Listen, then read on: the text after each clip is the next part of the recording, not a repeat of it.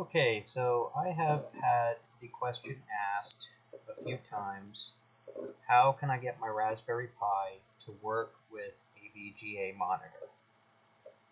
It's actually really simple. What you need to do is you need to have an HDMI to VGA converter. These can be picked up on Amazon or eBay. This is the one that I chose. It's the Camac. It has a VGA port and it has an audio jack. I didn't pay what they're asking on this one.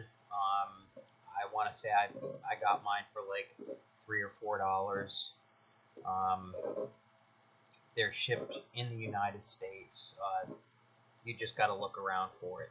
This is the one that I can confirm actually works with the Raspberry Pi. The other ones, it's hit or miss. I've tried a few of them, and some of them work, some of them don't. But I would stick with this one as it's, the most durable and it's the cheapest.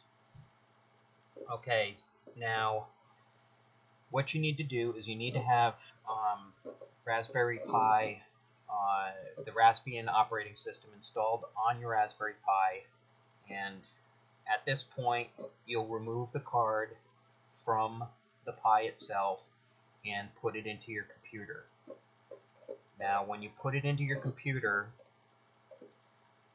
you will load up, mine says Pi boot. This should be the rough gist of what is on your Pi. I'm not sure what operating system I've got on this one. This is just a sample. What you're looking for is the config.txt file, and you want to right click and edit with notepad++. Now the reason you want to edit it with notepad++ is because it will format everything in a readable format. If you try it with just the edit command, you can't read it. It's damn near impossible to read.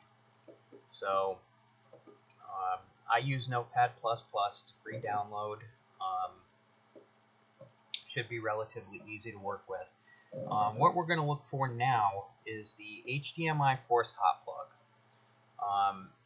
This is usually, where is it?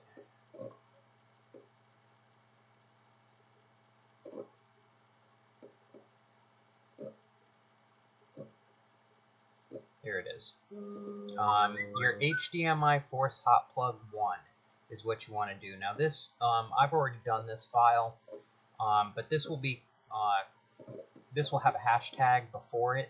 You want to delete that hashtag, otherwise it's just going to comment this out and it's not going to actually work. So you'll remove the hashtag and this should be fine. Then what you'll do is you'll go down to HDMI group. You'll find HDMI group, which is down here somewhere. Yes, right here. Again, it will have a hashtag before it, so you'll have to remove that hashtag. And instead of group 1, which it will normally be, you want digital, which is group 2. This will allow it to work with the monitor. Now the next thing you have to modify is your HDMI mode. Your HDMI mode is right below it, and you want to put 16. Actually, you can put anything you want in here, but it has to match what your monitor is. So if your monitor's resolution maximum is 1024 by 768 at 50 Hertz, you want to match it. You don't want to use something that is not the right hertz for your monitor, because you risk damaging the monitor. 16, pretty much all US made monitors are going to fall into this category. This is a 1080p 60 Hertz, and it's 1024 by 768. This is a good one to start with. So, like I said, you can adjust it, as you need. Again, you want to uncomment that so it will work, and then you want to save. Once you save it, it is pretty much good to go. And then you can remove this from your drive, put it in the Raspberry Pi. You want to hook up your HDMI cable to the Raspberry Pi, and then to the VGA cable. Hook your audio in to the Raspberry Pi and power it on, and you'll be good to go.